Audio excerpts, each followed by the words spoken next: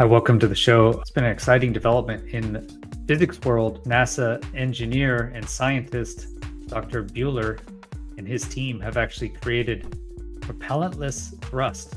So that's been something that hasn't existed until now. If true, this will be a huge breakthrough and could be what actually the UAPs are using. Because one of the 5 observables is acceleration, but without any sort of signatures.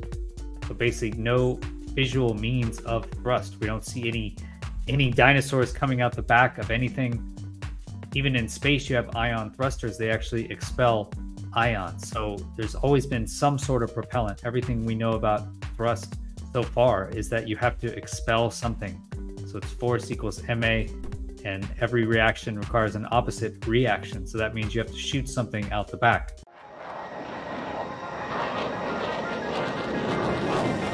Chris Lehto, welcome to LehtoFiles. This comes from the debrief by Christopher Plain. NASA veterans propellantless propulsion drive, the physics says shouldn't work, just produced enough thrust to overcome Earth's gravity. This is Charles Buhler. He was actually on Tim Ventura's show.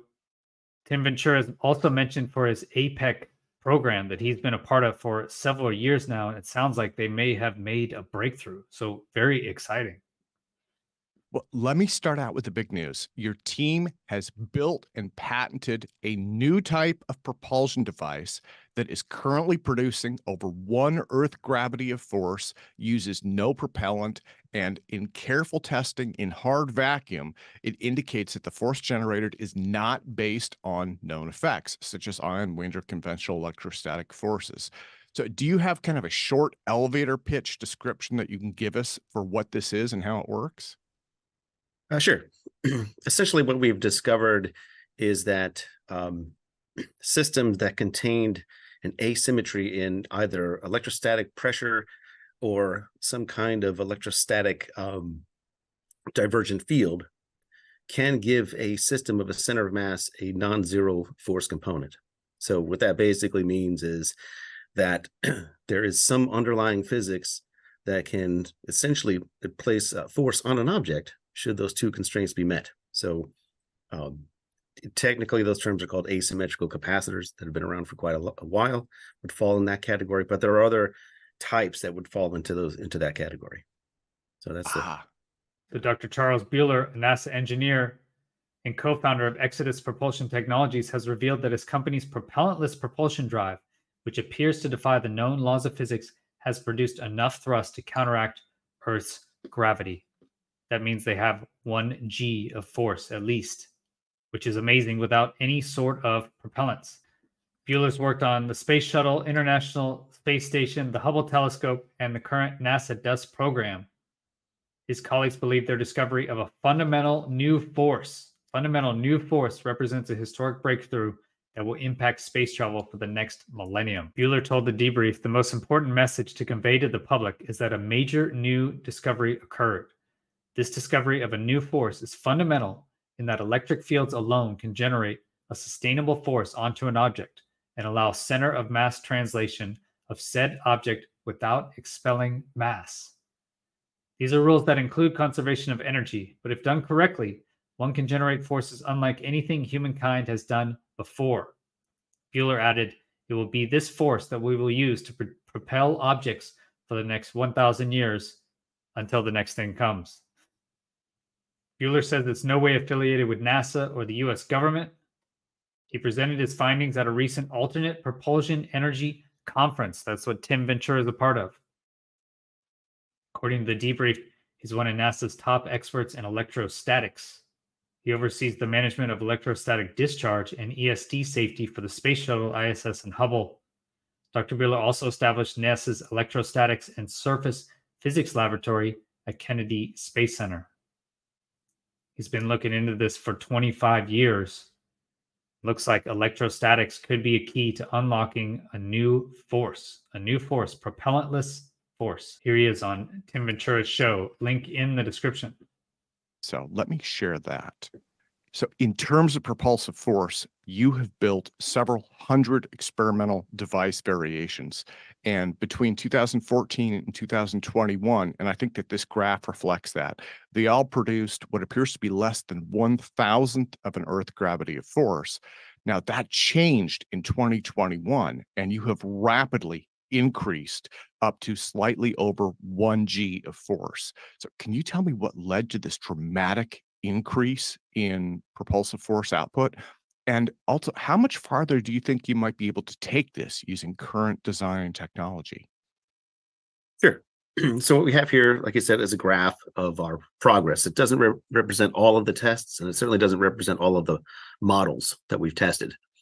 That's numbers close to the 1,000. But here's a few select that we put together just to kind of show the highlight of the progress. So from 2016 to 2020, like I said, those were basically the conventional asymmetrical capacitors that you'd see in the textbooks. With a twist, we encased them, and I don't think they've ever been encased, in styrofoam to make sure that they didn't leak charge. We definitely did that on purpose, and they still worked. So that's kind of what sets us apart from the old T. Thomas Brown stuff. A lot of that stuff was in air with tens of thousands of volts. We shy away from that. We go to much lower voltage, and we try to encapsulate everything. The big advantage, the big jump in 2020, 2021 was a few things. Probably the greatest thing that we learned is that there's two types of charges, and each type of charge produces a different level of thrust. In electrostatics, there's two types of charges. There's called free charge and there's bound charge. So free charge is what's in a conductor, and bound charge is basically what's in an insulator, if you want to be plain about it. And what we discovered is that throughout all of the tests, even back to 2016, 2017, there have been mixtures of both. And we really didn't understand that till the 2020 tests that we performed. And once we understood that, that allowed us to make thrusters optimized to take advantage of the bound charge. So the bound charge, although it produces higher thrust, it's a little bit more difficult to manipulate because you're dealing with insulators. So, but that's kind of where we're headed now. That's kind of the direction that we're going into now. So now we're moving beyond thin films to more chemical battery-based type of thrusters, where we actually can inject these charges directly. So now just to ask, free charges, that would be kind of like electrons that are traveling in a wire, right? And bound charges would be electrons that are actually in an atom and they can't go anywhere. Well, they'd be in a dielectric medium. So they're, they're embedded in a plastic or a epoxy or a Kevlar, any kind of insulator. Oh, okay. Styrofoam. So those are real charges too. Those are bound charges. How far do you think you could take this with current technology in terms of gravities? And if, again, hypothetically speaking, if NASA handed you a blank check and said, you know what, do as much as you can, how far do you think that this could go with like the latest and greatest in terms of, material electronic components? I think it can go quite far, to be honest. Right now, as I said, we're dealing with the battery world, so the chemical versions of these things. They're no longer thin films. They're basically liquids, essentially, that are applied to surfaces. So they're basically crappy batteries. And we're trying to optimize the chemistry to optimize the charge injection. And once we do that and apply our fields, we'll see our force.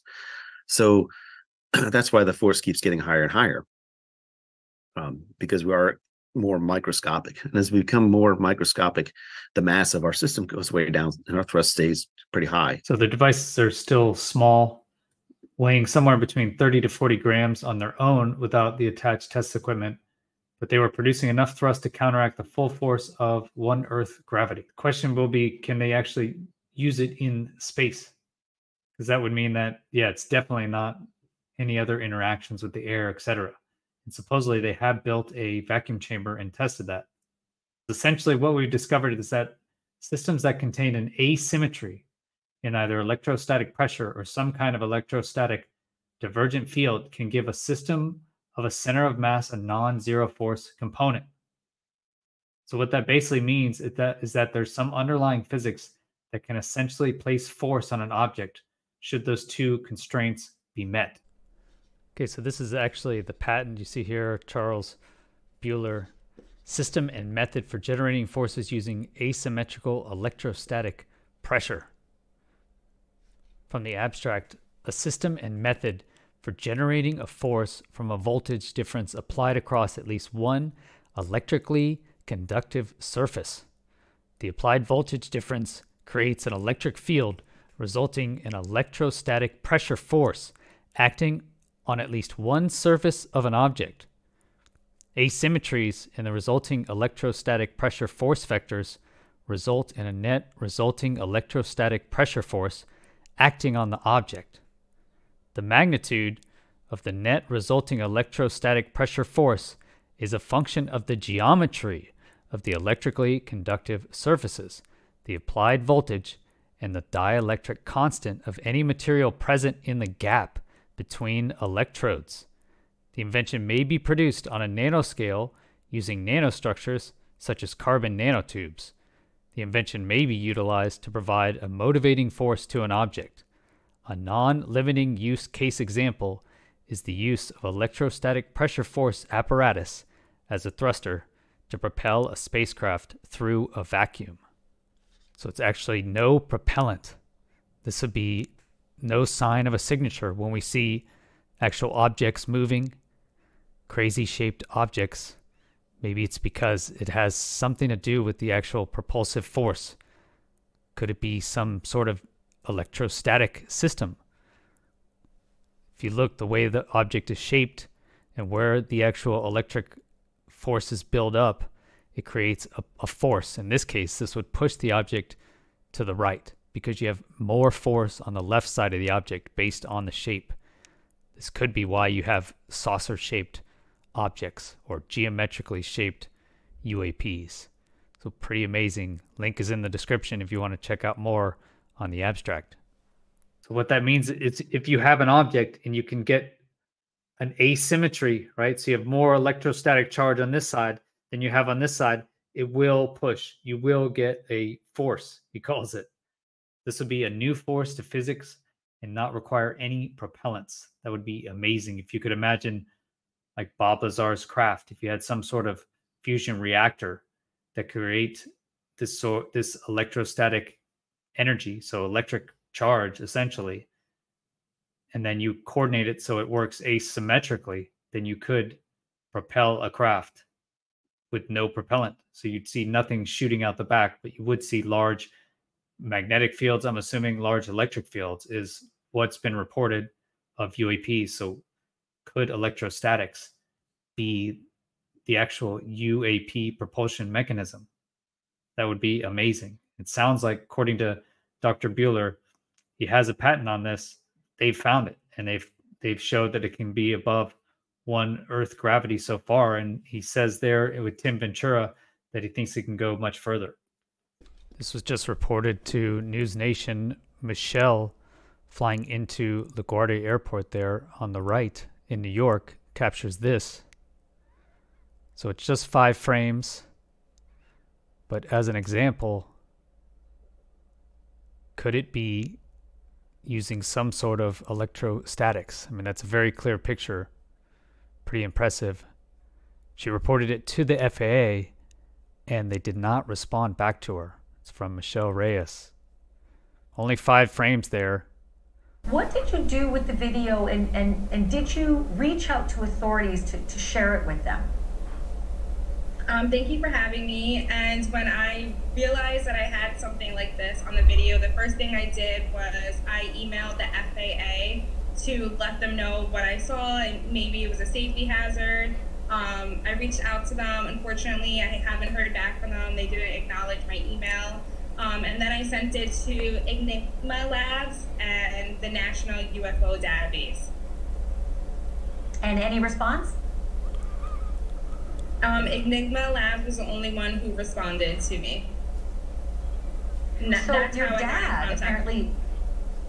Oh, okay. So as I understand, your dad is a former Navy guy, so you were able to share with him as well. What did he say? I showed it to him first, and he honestly had no idea what it was either. He had no idea. He was just as baffled as I was. Did you guys settle on the fact that it maybe was a drone? It's going awfully fast to be a drone, but was that the best guess? He thought it may be a drone, but he didn't think that it should be where it was, that close to the aircraft. So he really didn't have an answer for me. He was just as clueless as I was. He's seen a lot of things, and this he couldn't give me an answer, but if he had to guess, he would have said drone. So exciting development, and that would give an answer to UAP propulsion. It would also revolutionize space travel, because if it works in space without propellant, now you can actually use these reactors, fusion reactors, fission reactors, etc., anything that can generate a lot of energy. And without propellant now, you can zoom around, go as fast as you like, essentially.